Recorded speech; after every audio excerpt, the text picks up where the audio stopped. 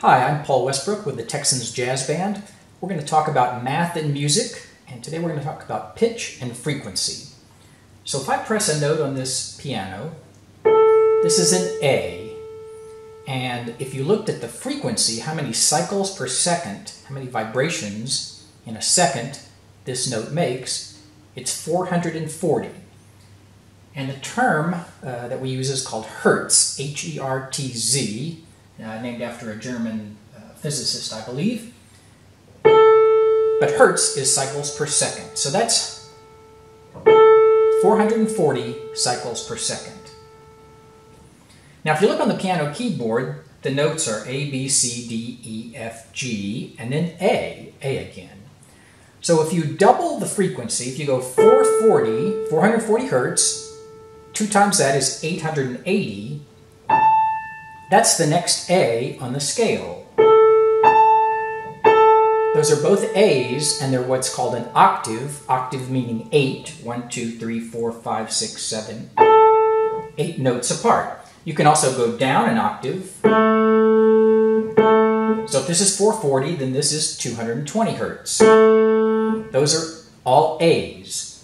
Now, it gets interesting when you start doing other relationships. So let's take an A, and we're going to go up a fifth. 1, 2, 3, 4, 5.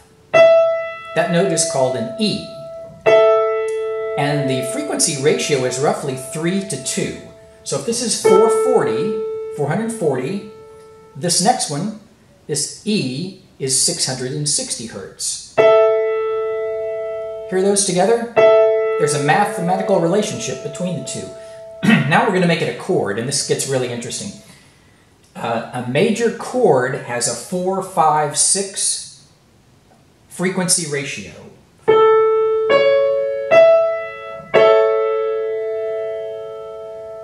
A minor chord, which just moves the middle note down a half a step, has a 10-12-15 ratio.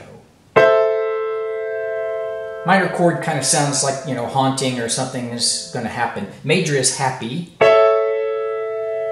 Minor sounds a little sad. But there are mathematical relationships between those chords. So there's math and music in many, many ways. Frequency and pitch and chord relationships is just one of the many. Round, round, round, I go like a leaf. That's what the time.